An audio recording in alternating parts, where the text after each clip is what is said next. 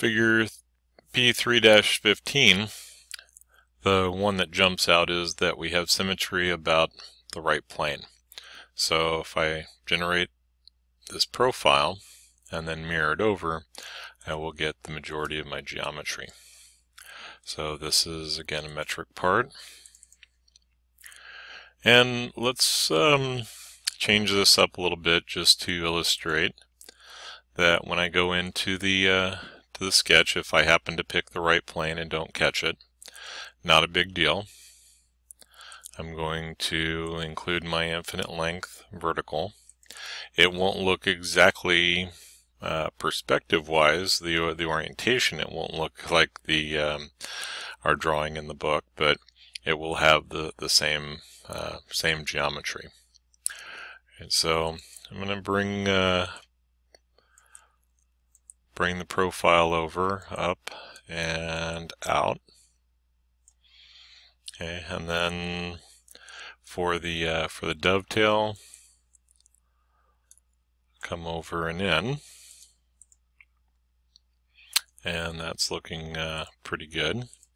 So I'm going to use that center line and the object to get my diametral and radial. So a little bit big on the scaling, and we'll see if I can get the correct dimension in this time. Overall height of, let's see, we have 18 to the step and then 22 to the height. So I don't see a direct 40, and since I don't have that line in place, I'm going to go ahead and do the math.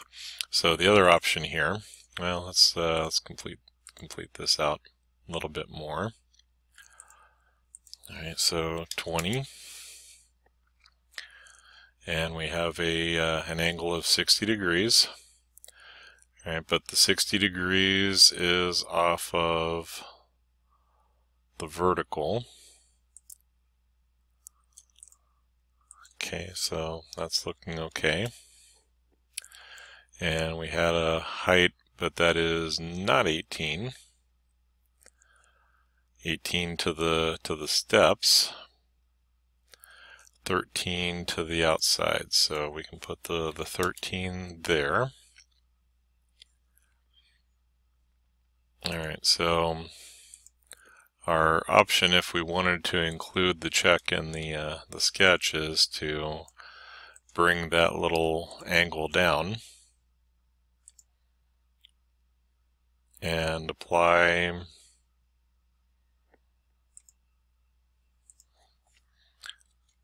the 18, and then I could go ahead and dimension the 22, in which case I wouldn't need the 40, and it'd be more representative of what was on our seed part. All right, so we have that for reference if we need it, and then I grab the midpoint.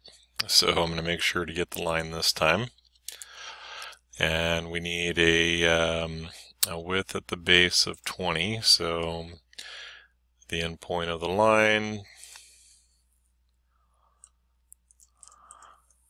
and it jumped to radial, but I didn't think I placed that. Nope, must have been selected. All right, so I'm going to hit Control Z a couple times to get back out of that, and then we'll try the dimension again. All right, so since that, pick that selection and 20 millimeters. Okay.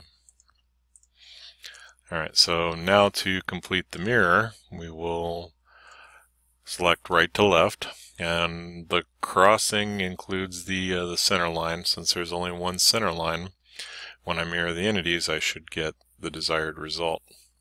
Alright, so I do want to include the dovetail, but I don't necessarily want to include the two angles. So since those were for reference, if I needed to build those up, then this would be one of those cases that after the fact, after I've completed the mirror, that I could switch those to construction geometry. All right, if I try to mirror construction geometry though across a construction, it gets kind of lost. It doesn't really know which which one to mirror across, and it creates some headaches. But I can always move it to object geometry, complete the mirror, and then switch it back to construction geometry. So for my shape, then I'm going to extrude, and then notice that we're clocked 90 degrees.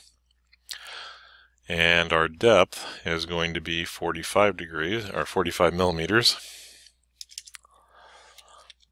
And the contour will be the interior. And I'm just going to reverse the direction for the shape. Go ahead and hit OK. Alright, so that means that the sketch in the center I will put on the front plane. So my choice is to just put in all of the dimensions, or we can start to tie to some of the other sketch geometry. So if I show that sketch, these objects are available to create some of that sketch geometry later on. Alright, so let's tie that in. So now my sketch will be on the front plane. Right, I could open it up on the face. I could open it in the any of the vertical faces.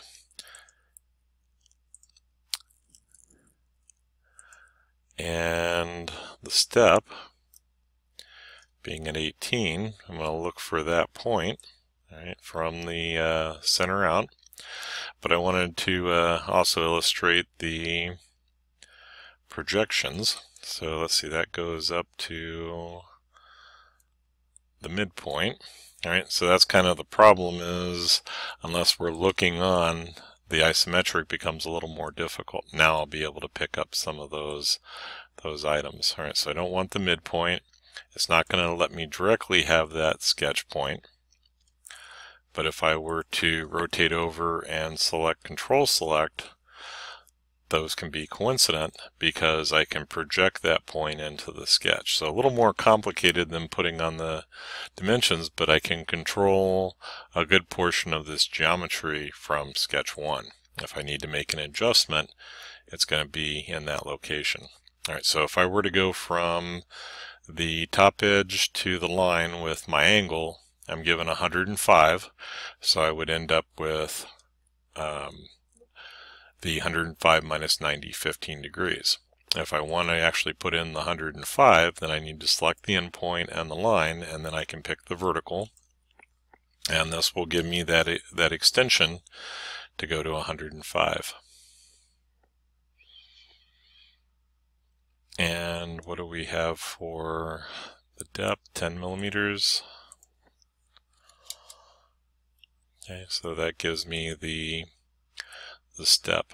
And it's always kind of hard to tell what's going on with the angle. It doesn't look quite the same, but we don't really have a depth there either. So let's go ahead and make the cut. It doesn't have to be a closed sketch.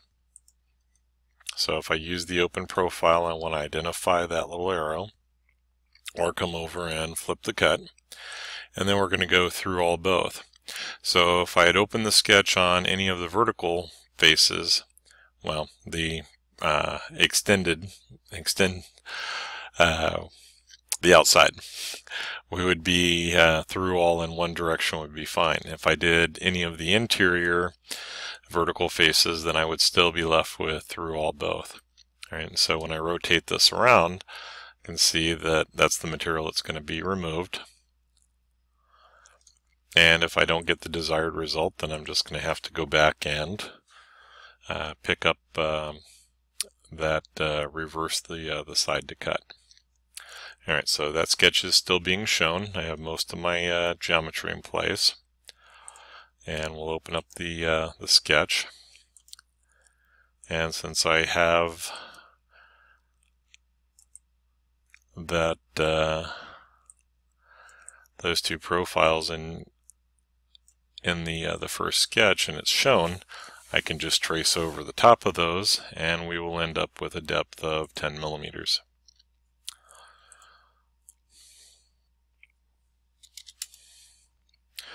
Okay, so when we've done this one previously, now I can hide the sketch by right-clicking on it and selecting the eye to hide, or we can come back over to the feature tree, expand out the arrow, right-click, and hide show. Alright, so that gives me my geometry. The problem is I don't have any real issues with manufacture until I get to this notch. Alright, these square corners, one of these square corners needs to have a radius or some kind of undercut to complete it. So just for reference, and this being, well, we have a length of 22 millimeters, which is not quite an inch. It's between 3/4 and an inch. So if I were to put an 1/8 inch radius, or let's see, if we had 0.13 inch, because I'm still dealing mostly with my inch tools.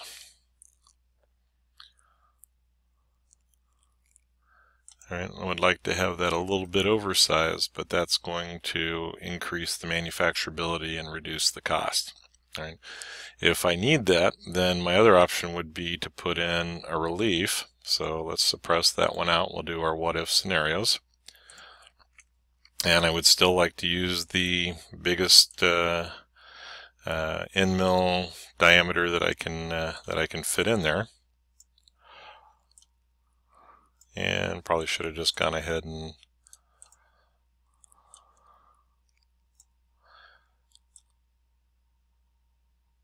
made those mirrored, but we'll set those two to equal. And if I were to give it a radius of, we got to 3.3 was good enough. Features, extrude cut, we'll give it a through all, and make sure it reverses the direction.